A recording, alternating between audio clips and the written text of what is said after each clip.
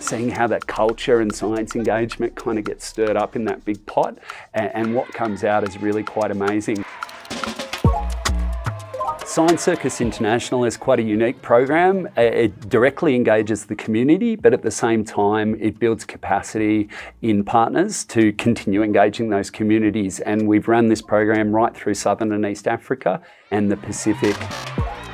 A lot of communities don't have access to science globally, and in fact the UN even says, you know, that you've got a right to science, okay? And science, it can be a really useful thing in everyday life, but it can be a thing you can build careers on. It's a thing that can make countries prosperous. It's a thing that can improve well-being.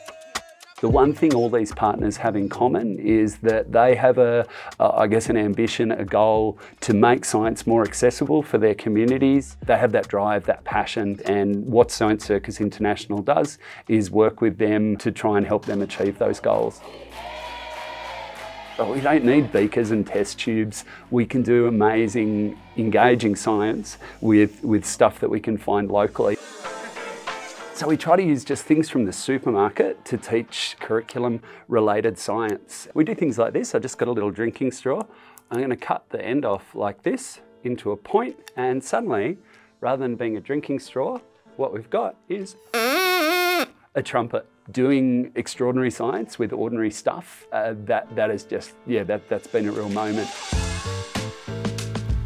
But obviously our partners are the experts there, okay? They're experts in what science means in those communities. They've got expertise in the science, and they're definitely the experts in their culture. So bringing that together with the capacity building is what makes it locally relevant, and it's what makes it locally sustainable, and they're really critical things for our program. We'll run in-country programs with them, we'll do science shows together, we'll build exhibitions together, we'll run workshops for teachers together, so those teachers have got tools that they can continue using in their science classrooms.